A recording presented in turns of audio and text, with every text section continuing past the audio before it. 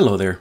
In this video, I'll demonstrate how to draw a cause and effect diagram, also known as a fishbone chart or Ishikawa diagram.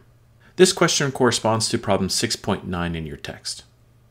Here, we're going to consider the everyday task of getting to work on time or arriving at your first class in the morning. And what we're going to do is draw a fishbone diagram showing reasons why we might arrive late in the morning.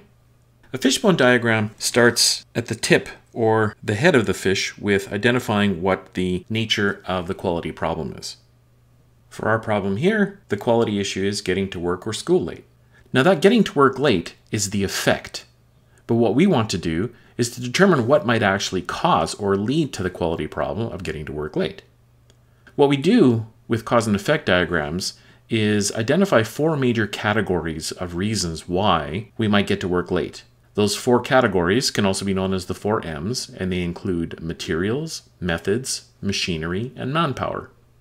We'll start with materials. In this case, we could say that the material might be the road. So some things that may affect our ability to get to work related to the road could be red light malfunctions, traffic jams, or a train at a railroad crossing. Next, we'll look at the method, or driving. Perhaps we took a long route instead of a short one, or we got caught for speeding. Or we just weren't paying attention and took a wrong turn somewhere. The next category would be machinery, in this case the car itself. Perhaps there was a flat tire, or if it's wintertime the car takes a long time to warm up. Or on a very cold day, the battery doesn't turn the engine over.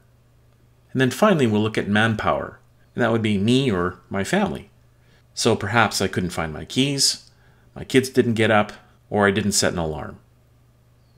Those are just some very basic examples of the reasons why, or causes, that might lead to us arriving to work or school late. And so that's how you do a cause and effect diagram.